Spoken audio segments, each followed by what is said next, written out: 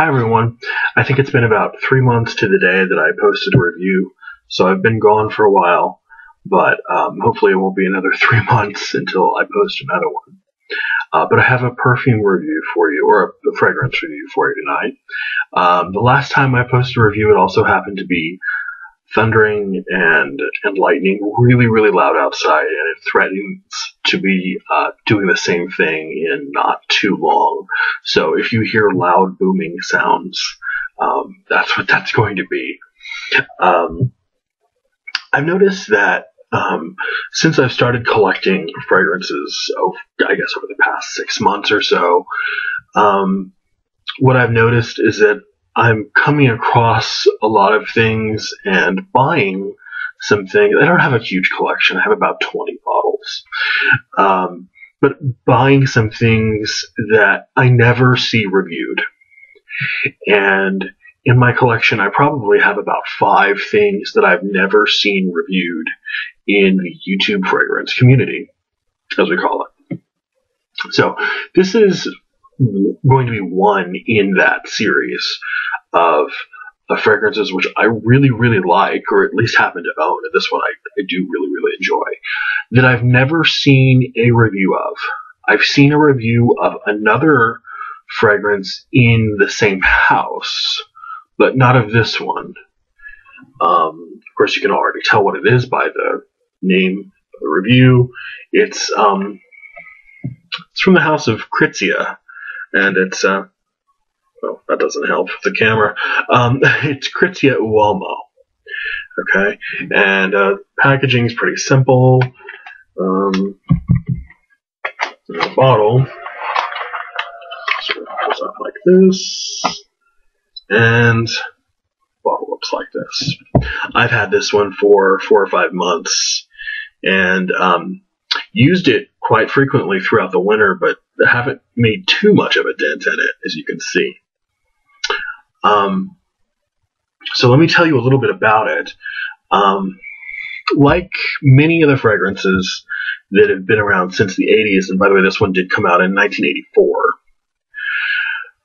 Krizia Uomo has been reformulated at least once, I think, and maybe more than that. This review only talks about the most recent formulation, and as someone who has worn it for probably off and on for 15 years or so, ever since I was in middle school or high school, I've never really noticed a significant change in the formulation. So I think the last formulation has been maybe the longest standing one, I guess.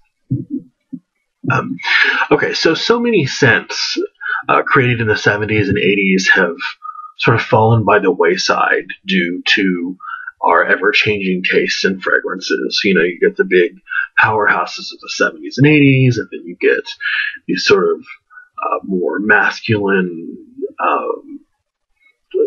thing of the 90s, and then you get these watery things that have been dominating for the last 10 or 15 years. So it's not too weird to think that our tastes are changing, but some stick around, right? It's rare, but occasionally you'll see people talk about a perfume or scent that's been around for 40 or 50 years. It's rare, though. And having watched YouTube fragrance reviews for about 6 months now, and only posting mine for maybe 3 or 4, even though I've only posted a few, I've never seen a review of this, like I said, and considering the quality of the scent, it's really a shame. It's not for everyone, but it wears so incredibly well, especially in the winter, that I just had to share how much I enjoy it with a bigger audience. And since winter has just ended and people are starting to do their spring lineups and spring favorites, I figured before it gets too hot, I should mention this one. I think it's really too good to be kept a secret. So let me tell you a little bit about what Fragrantica has to say about this. I'll hold up the bottle while I do it. Okay, according to Fragrantica, on the top, Krizia Uomo has aldehydes, artemisia, juniper berries, mandarin orange, basil, and lemon. In the middle, it has cyclamen, carnation, sandalwood, jasmine, cedar, pine tree needles, something to keep in mind, pine tree needles, and geranium. And in the base, it has leather, patchouli, musk, oak moss, and vetiver. Like I said, it was released in 1984, and it was created by, I couldn't find the name of a parfumeur specifically, but it was created by the Swiss company Firmenich, which is a fragrance company.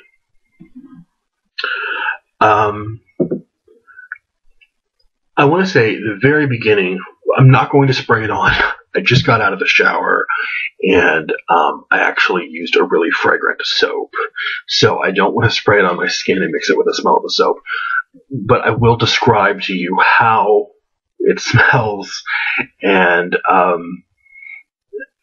maybe another reason why I don't want to spray it, because it's really quite strong.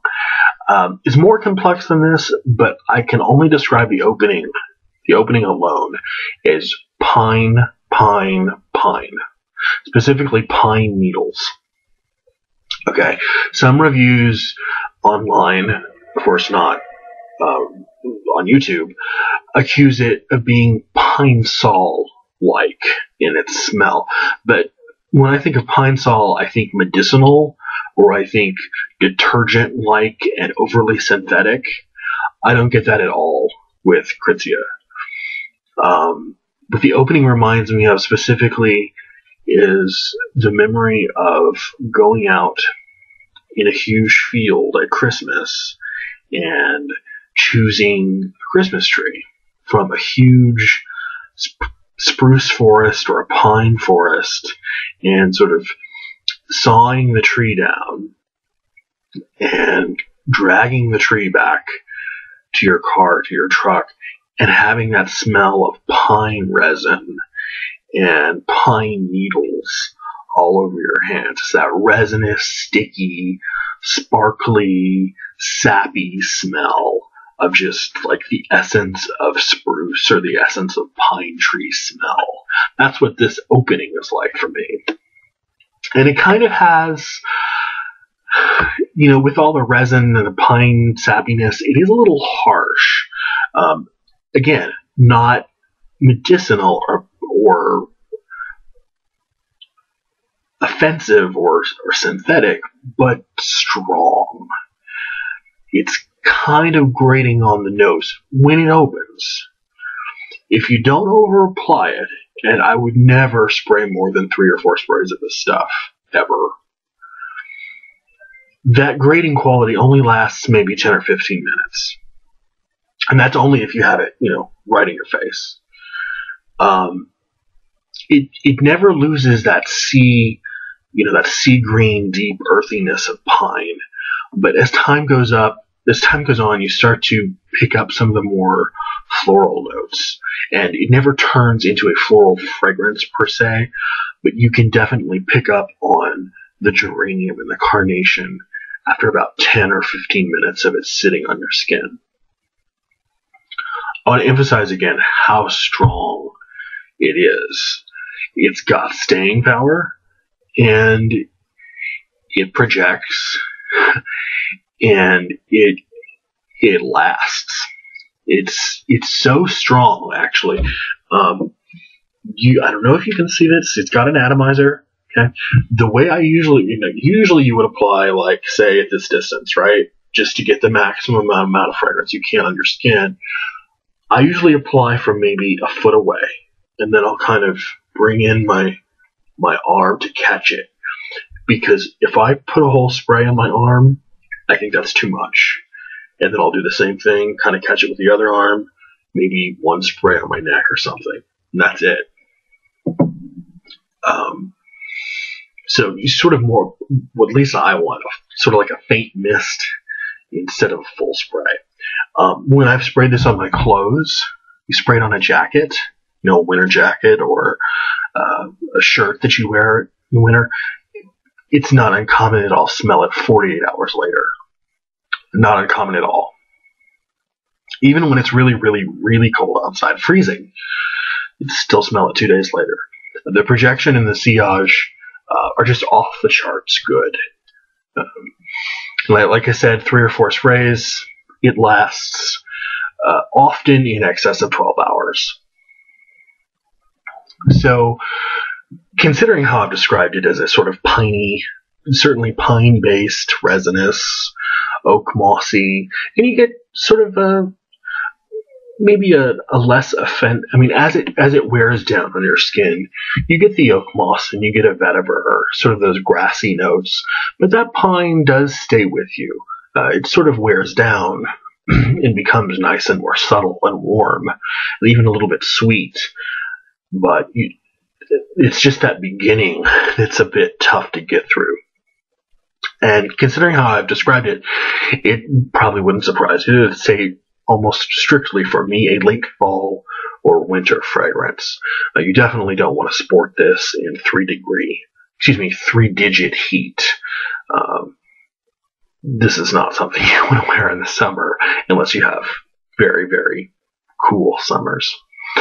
If you're light on the trigger, I don't think it's going to offend anyone at work, especially if you have a commute to work where you can let it settle down on the skin a little bit first, half an hour to an hour. This is not for everyone. It's unquestionably bold and coniferous and piney and assertive and uncompromising. But some people may not find it unique enough to be a formal occasion fragrance, but that's fine.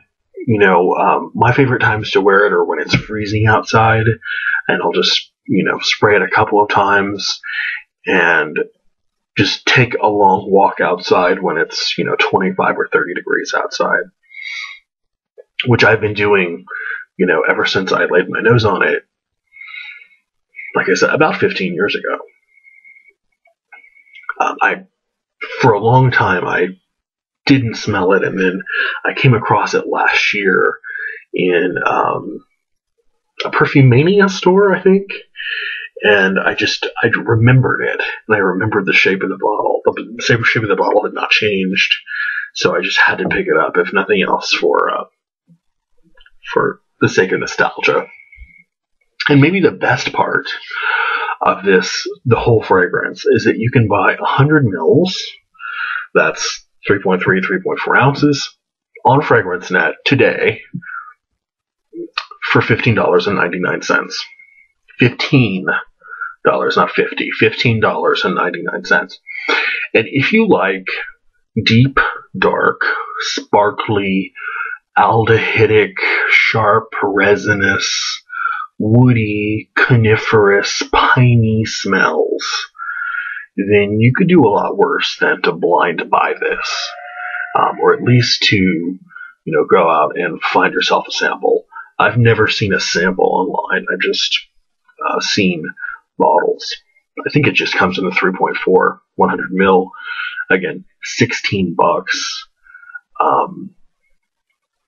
You really can't go wrong. It's like I said, a piece of nostalgia, if nothing else, right? To anyone else who's interested in sharing their opinions about Krizia, or if you own it, or if you have any opinions about it, please let me know below, or post a review of your own and direct me toward it, because I think fragrances like Krizia Uomo really deserve more play in the community, even if it's a negative review. It's so distinctive and it's so interesting that I think it deserves more time and more consideration from people who are doing fragrance reviews. So I'll talk to you later, guys. Bye.